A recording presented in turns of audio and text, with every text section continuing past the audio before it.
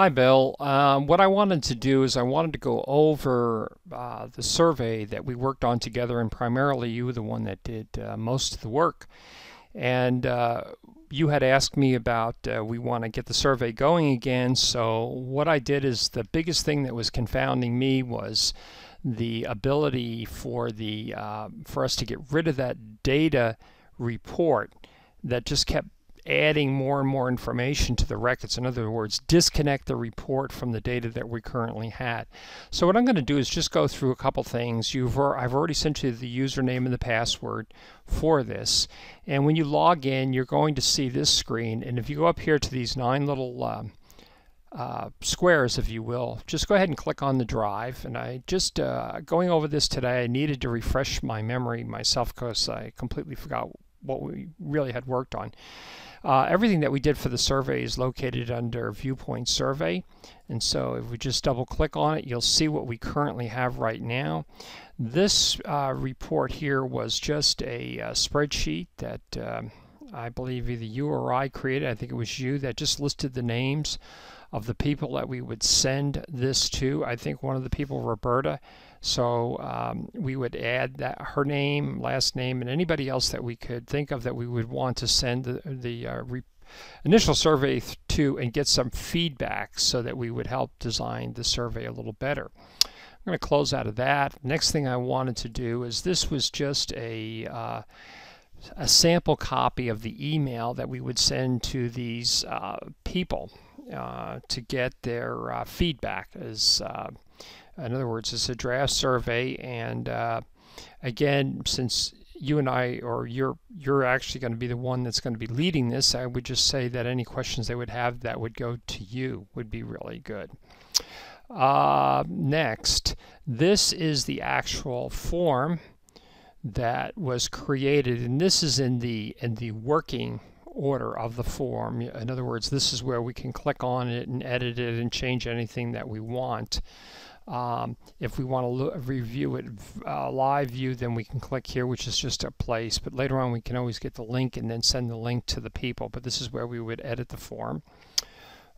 Going back here, I took the survey again, and I just have one record in here, and the purpose of this one record was just to make sure that was all that was showing up was just that one record in the report and not a whole bunch of other records. So I just had one. I took it today, but this is the spreadsheet with all of the data that's in here from the questions that we have asked.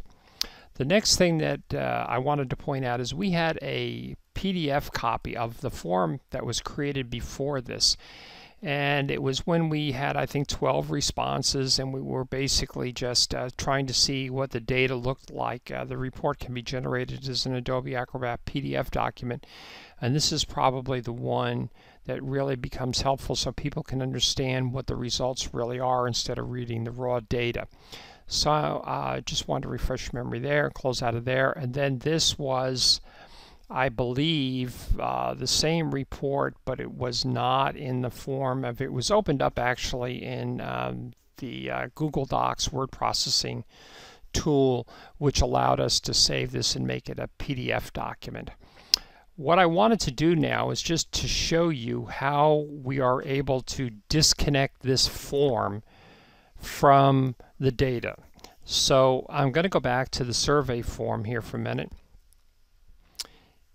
And when I go up here, if I just want to see what the data looks like that I currently have, I just click here and I say Summary of Responses.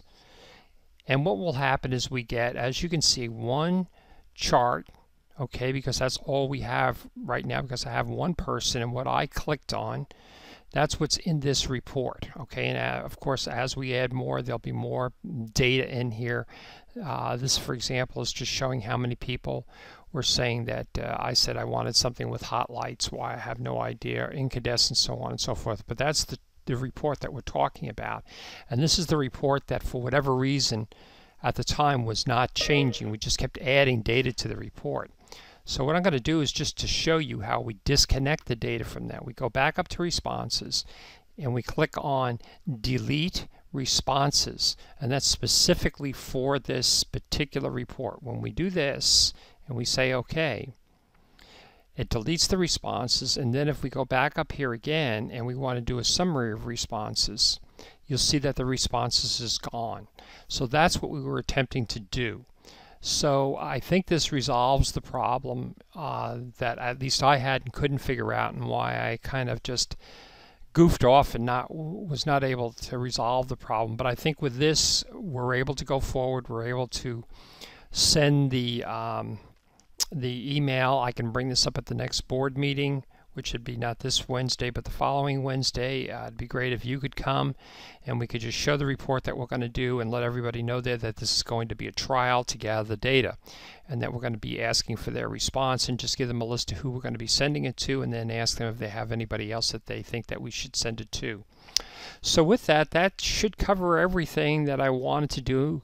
And I thought I would do this as a screencast because it was easier to do this than it was to send it as a completely text document with a bunch of captured graphics.